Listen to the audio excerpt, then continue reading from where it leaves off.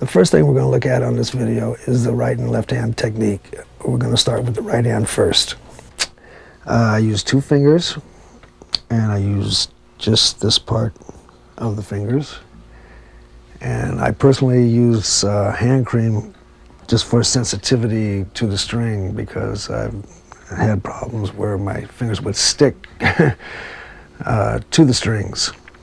I position my hand in the middle of this area, not back here because there's too much tension, not up here because it's too much flack. I rest my thumb on the pickup or on the E string for support. And you'll notice I play fairly hard. You'll notice I don't pluck underneath the string and pull it, but I just pluck it firm, alternating constantly, almost all the time. If you dampen out the strings with your left hand like this, you create this percussive sound, or what is called ghosting, where the notes are completely dead.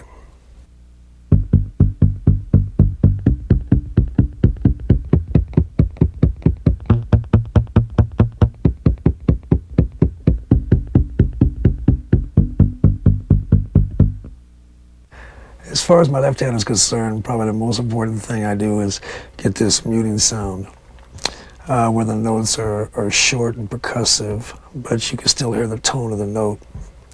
And the way I get this is I'll put my second finger down on the note that I want to hear, and putting the rest of my fingers down, the third and fourth. This is the sound that you get. Now if I lift the third and fourth,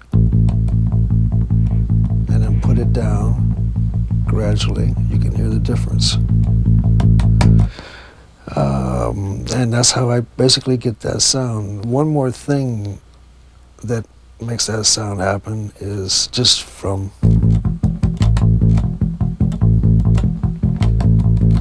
and that's just with the one finger, just lifting up enough and then just hitting it dead. That would be the ghost note, which is different than muting because there's not really any note there. But those are the 2 things that make this happen. Okay, so at this point we're going to combine both hands and try this exercise that takes you from the top to the bottom. And with the right hand, alternating both fingers evenly, consistently across the strings. And the left hand's going to do the muting, but it's important to let the tone of the note still ring through. So it'll be like this. And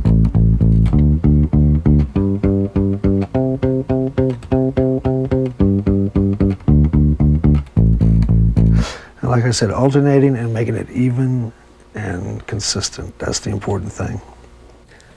Let's try this with 16th notes in the metronome.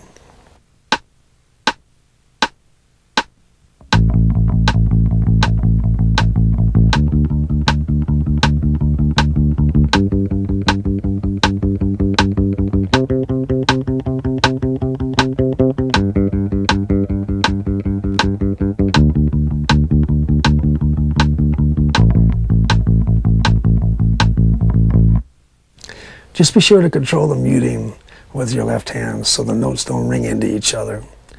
Let's try it at a faster tempo.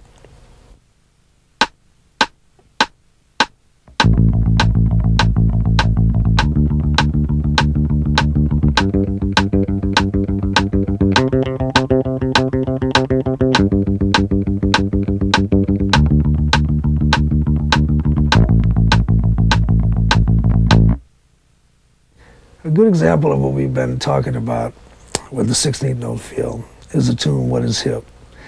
It's become kind of a signature tune with the band. Its original concept was derived from the drummer at the time, David Garibaldi. He had this idea for droning on one note. And at the time, I remember thinking, this is not going to work. But as it turned out to be very hip. and I enjoy playing it. You'll notice when I'm playing this line that I'll be playing more than just the root. I'll be playing octaves and adding the minor seventh and other intervals, but we'll get into that later.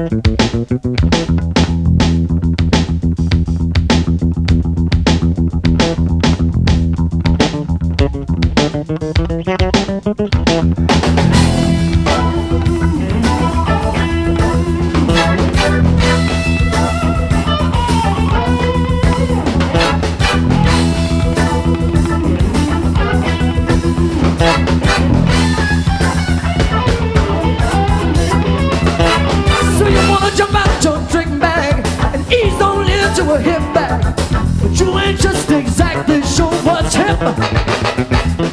Started to let your hair grow, spent big bucks copping a wardrobe.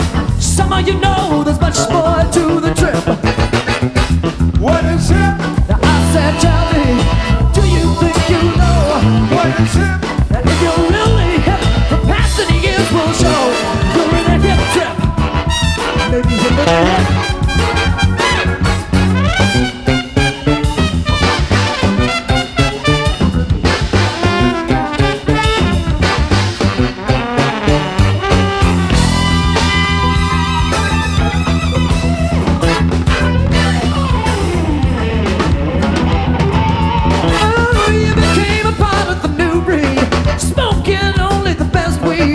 And hanging out on the so-called hippie set. You've been seen in all the right places, seen with all the right faces. You should be satisfied, still it ain't quite right. What is hip? Oh, tell me, do you think you know What is hip? if you really if the past and the years will show you're in a hip trip? Maybe